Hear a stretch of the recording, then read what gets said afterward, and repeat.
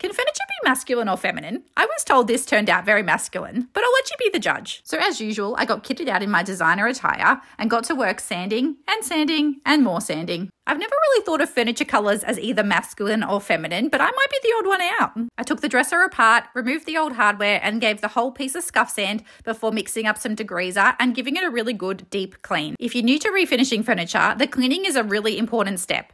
I masked up and then sprayed on a primer. The primer is the adhesive to make sure my paint then sticks like glue. I painted the body of the piece in this light grey colour, then revealed the natural timber on top. I added new black hardware and then decided I wanted to darken the timber with this black stain. I added an oil-based top coat for protection and this is it. Would you call this masculine? Let's have some fun and let me know in the comments.